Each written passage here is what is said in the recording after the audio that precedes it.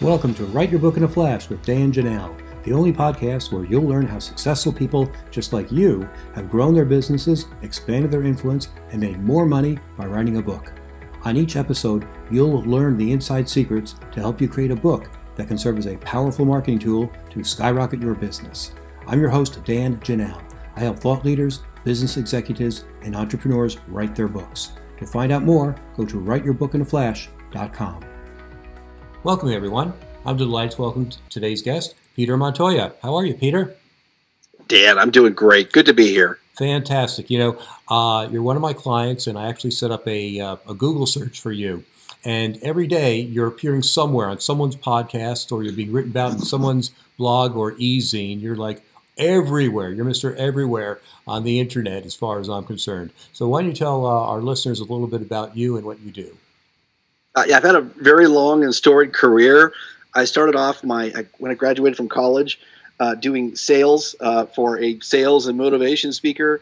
Then I started an advertising agency specializing in financial advisors, and I wrote a book called The Brand Called You, which was on personal branding.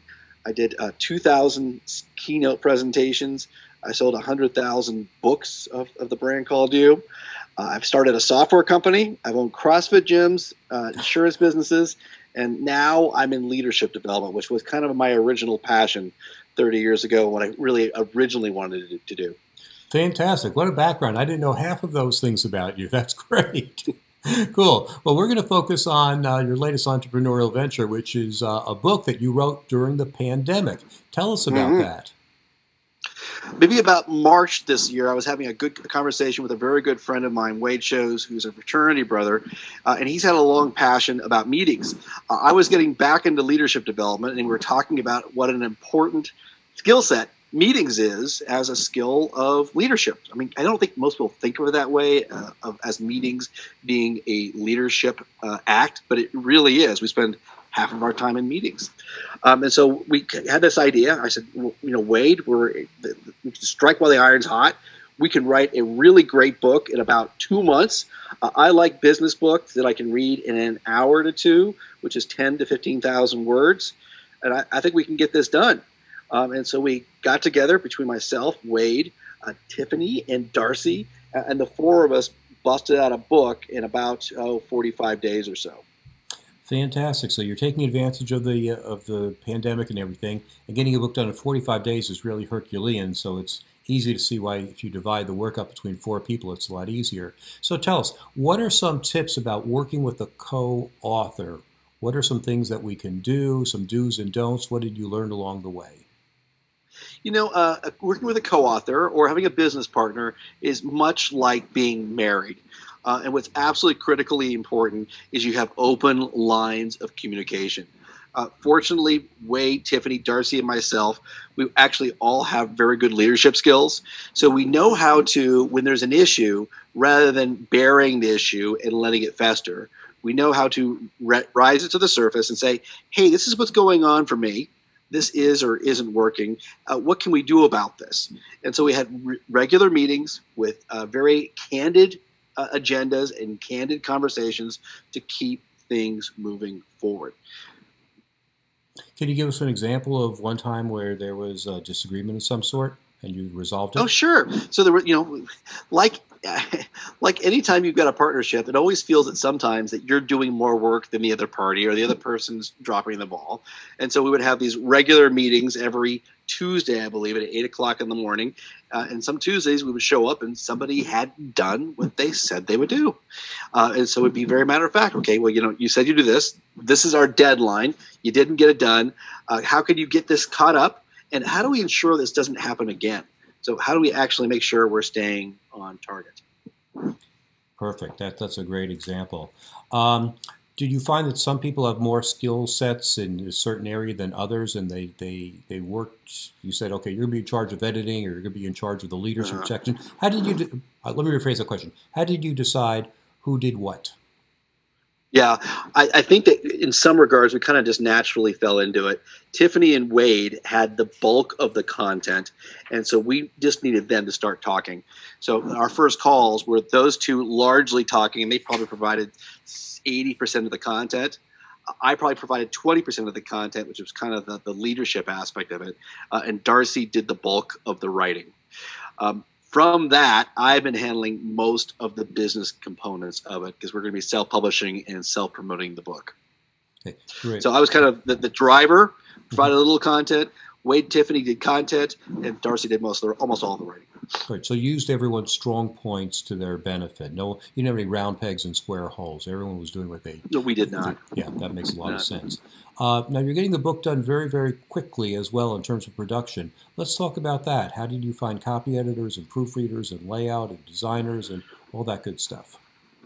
I got lucky because I've got one person, and that's Darcy on my team. And Darcy is probably the most talented human being I've met maybe in the last 30 years.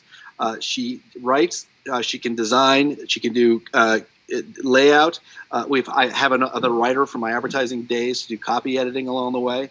So we didn't have to go out and do a big giant search to find people to do those things for us. However, I probably get an email a day from somebody offering one of those services in my inbox. So there's a lot of people out there servicing this industry. Oh, definitely, definitely. So it's hard to find good people, so we rely on word of mouth. So it's nice to have them on staff, even better. Cool. Yes. So you're an advertising guy. You probably have some interesting ways to market a book that our listeners haven't heard of. So what are your creative ways to get the book out there? First of all, you got to go back to your own market. So, this is nothing that you don't know, Dan, which means, email, word of mouth, picking the phone, calling and friends. If you have anybody who works for big businesses and they can do bulk purchases, you can do that. I will be going back and trading my services for bulk purchases. Since we're self-publishing, rather than getting a $10,000 speaking fee, I'll have them actually buy that volume of books through a bookseller somewhere, so they count toward our totals. And then also we'll be doing a pretty big social media campaign on Facebook. If you go to, there's a page called Peter Montoya. I've got 1.2 million followers, and so we'll be doing a pretty big, aggressive launch through Facebook as well, plus a smattering of public relations through professionals like you, Dan. Oh, thank you. Let's talk more about Facebook, because I think people really don't know how to use social media to really promote a book. What are your plans for Facebook? And how did you get 1.2 million followers? Right. I've been working at that page now for about 3 or 4 years, constantly nurturing it and developing that list. So it's not just a group of people who has a passing knowing who I am. We actually have a relationship. So I'm posting on a regular basis where I've nurtured them and we actually have contact. So I'm really hopeful this will probably be my first commercial offering to that group, that they're very responsive. Great. We didn't say the name of the book or when the book is coming out, so we should probably do. Oh, yeah. The book is called Meeting Without Walls, How to Lead the Perfect Virtual Meeting. And we'll probably launch it in December. However, technically, the book will have a January 2021 publication date on it. I don't think anyone wants to be associated with the year 2020. Yeah, I had a book that also was coming out in December, and the publisher put a January date on it because it would seem newer in that year than it was suddenly, it's a year old, even though it just came out. Yeah, it's one of those things that you don't think about until it happens, and you say, oh, man, bonehead mistake. Yeah, easy enough to take care of. Tell us about the Amazon bestseller campaigns. What are your views about those? Is that something you're striving for? And tell us more about that. I think what I'm going to probably do is most likely I'm going to go for the Wall Street Journal and USA Today, and I'll be using our Facebook group to do that. So more or less, if you're using Ingram, what's the name of Ingram service? Signature or something like that. If you use them as a publication, they actually count for the Wall Street Journal and USA Today. So I think we're probably going to do a pretty large campaign on Facebook. We'll sell the book for a week by e-digital download for only 99 cents. And so if we get maybe 10,000 downloads in the course of a week, we'll probably make a bestsellers list for either USA Today and or Wall Street Journal. That's where we're really going to push.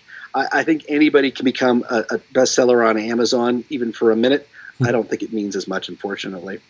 Yeah, I'm glad you said that because there are a lot of people selling very high-priced campaigns for Amazon, and you get to be a number one in a category for 2 seconds or a day. It doesn't really matter, and you can say I'm an Amazon bestseller, but it doesn't make a lot of money for you, and it doesn't really Right. stay up there for a long time either if you can't have sales for more than just one day. But let's talk about the long term. I mean, it's great to have a book on the Wall Street Journal bestseller list. It's great to have 10,000 downloads. But what's your long term plan for the book in terms of how to really make some real money? Because 10,000 downloads at 99 cents a piece is less than your speaking fee. So Yeah, it's not much. So my real goal for the long term, obviously, is our back end services. I really see a book. It can be a lead generation source, which it certainly is. Some people, very few people, are able to make money selling books. I don't think I'll be one of those people first time out. But really what I want to be doing is cultivating people to be in a relationship with over a long period of time. So I'm hoping the book is going to help them fall into my funnel of my podcast and or my training services. So it's just, it is a lead generation service, but it's also a nurturing technique for helping them build a relationship with me on an ongoing basis. perfect. What tips would you have for an expert like you who's thinking about writing a book to actually get off to write a book and to get off to a successful start if they don't have three other people in their organization who can do a lot of heavy lifting for them?